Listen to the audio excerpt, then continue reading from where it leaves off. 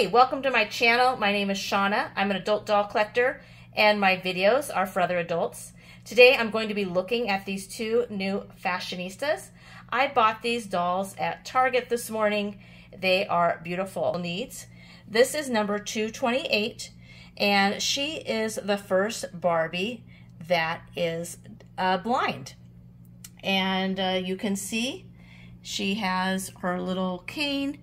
And it says AFB, which stands for the American Foundation for the Blind. And it says expanding possibilities for people with visual loss. And there is even some braille at the bottom, vision loss. And then over here is the second Barbie to have Down syndrome. Last year I did pick up the first one. I can't remember her number, but I do have a review on her. I will leave a link for that one in the description. And Mattel partnered with the National Down Syndrome Society to make this doll, and this one comes with glasses. They're both so beautiful.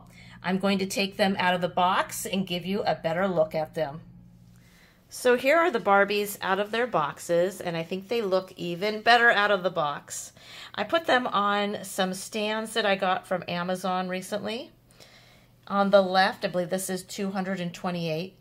She has what I'd call medium skin and some glasses that she comes attached to her head. I'll have to remove those. Her hair is brown with some highlights. You get a couple of shades of brown in there. She has brown eyes and soft, kind of rosy lips. Her outfit is so cute. Both of the dolls have really cute outfits. This one has kind of a pink color, little crop top. The skirt is purple, and you can see it has ruffles with glitter on it. She is articulated at the elbows, and she can hold her own mobility cane. Okay, and you can see, here it is. She can hold it herself. And then she has some matching little purple heels. She is the traditional height of Barbie. And 229 has a dark skin, some tight braids, tiny little braids. She is a shorter doll and is the curvy figure. She has hot pink glasses for her brown eyes and a nice smile.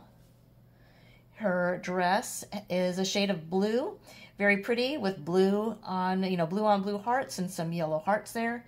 The dress is top stitched in that hot pink, and then there are some matching hot pink little high tops for her. Both girls are beautiful. As I was editing this video and I was mentioning her dress, I guess I left off the part about the 3 arrows. I think it's because I didn't see these little chevron arrows in her dress. I'm starting to need to use glasses when I read, and I didn't even notice them looking through the lens of my camera. But on my computer screen, I saw them. And if you're wondering what they are, and I found out last year, is those little arrows represent the copies of the, 3 copies of the 21st chromosome, which causes Down syndrome. So how nice that this was included in the pattern of her dress.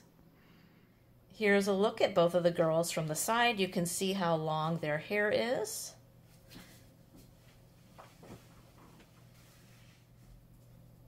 And I forgot to mention when I was looking at this Barbie that she does have some little painted on edges, which is always a nice touch.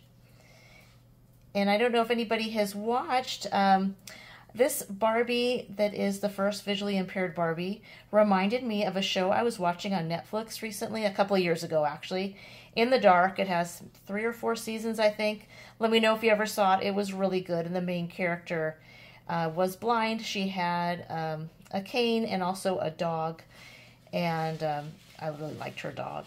Anyway, let me know if you saw the show. I really enjoyed it. So when this doll came out, I immediately thought of the show, and every time I look at this doll, I think of the main character. I want to thank you so much for watching, and please be sure to check back soon for more videos. My Instagram accounts are SoForDolls and Pink Chic Barbie. Let me know. So let me know, are you going to be adding either of these beautiful dolls to your collection? Thank you so much for watching, and come back soon for more videos. Bye-bye.